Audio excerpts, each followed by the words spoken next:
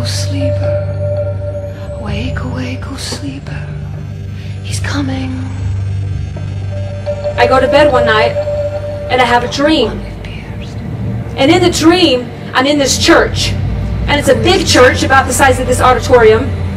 And it is just full of people. And it's like some kind of celebration is going on. But everybody in this church is really plastic. And they're like, you know, like one of those nightmare kind of dreams. Everybody's moving like mechanical, like this, and plastic. And they all have like this plastic look on their face and this wild look in their eyes. The offspring of David. And it was so fake. And I said to myself, I gotta get out of here. I want to find something real. I gotta find something real. And all of a sudden, I start to hear this rhythm. It's going.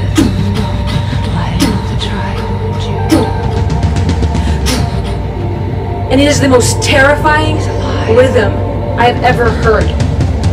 My adrenaline instantly started pumping. And this rhythm is like far, far away, but it's coming from the inside of me at the same time. It's like right here, but like way far away.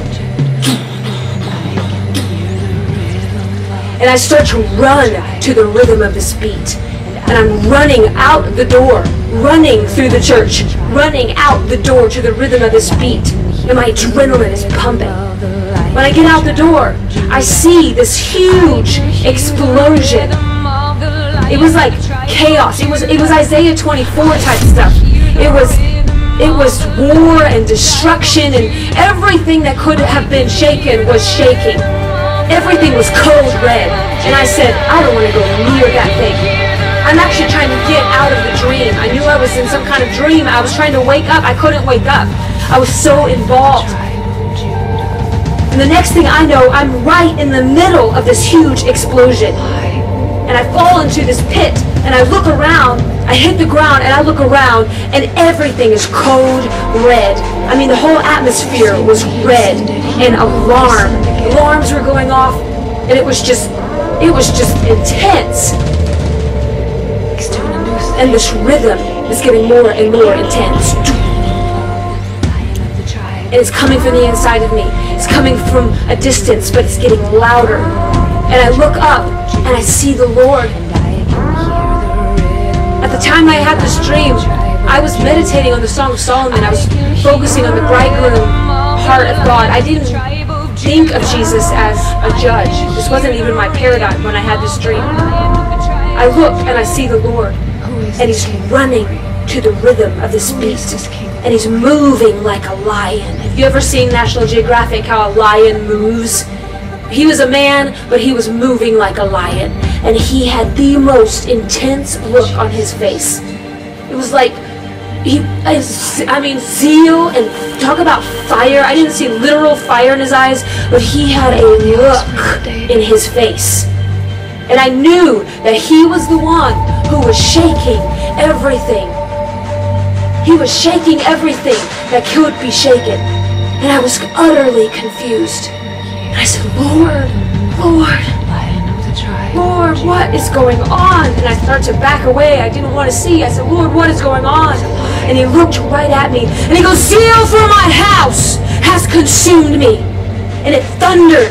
He goes, zeal for my house has consumed me. He will descend again. I said, yes, Lord. Yes. But there's no evil in you. There's no wickedness in you. You are good. You are kind. You are gentle. I was arguing. I didn't understand how He could shake everything. And I said, Lord, I don't understand. If this is You, what is evil? And He points over this way, and I follow His point. And I see something that looks like some kind of religious, Buddhist type monk. And he's like crowing flowers. There's this aura of peace and safety absent of Jesus. And the Lord looked at me, and He said, woe to those who call good evil and evil good in that day, and blessed are you if you are not offended. Woe to those who call good evil and evil good in that day, and blessed are you if you are not offended.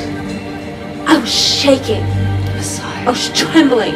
I did not have a paradigm for what was being said to me. I said, Lord, I don't understand. But if this is You, what do You want me to do? And he looked at me and he goes, sing, Zion, sing, sing, Zion, sing, sing, Zion, sing. And then I woke up from the dream. And the presence of the Lord was in my room.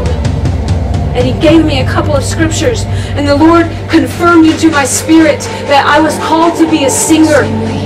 And that I was to call forth a generation of singers and musicians, prophets, for such a time as this. Because there is coming a great shaking. It's not all going to be bad. There's good things going to come as well. But there is coming a great shaking. We're already in it. It doesn't take a prophet to see that. It doesn't take a pessimist to see that America is being shaken. Just turn on your news. The Lord wants to put a song in the night. Why a song? Because it tenderizes the heart. Because it unifies the body. Because it makes you feel truth. It makes you remember truth. You know, a preacher can get up and say God loves you, but when you sing about the love of God, you feel it.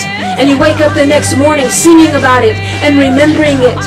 Why a song? Because God wants to tenderize hearts so that we're not offended and we're not confused in the hour that's coming. He wants to tenderize our hearts with love songs of His beauty.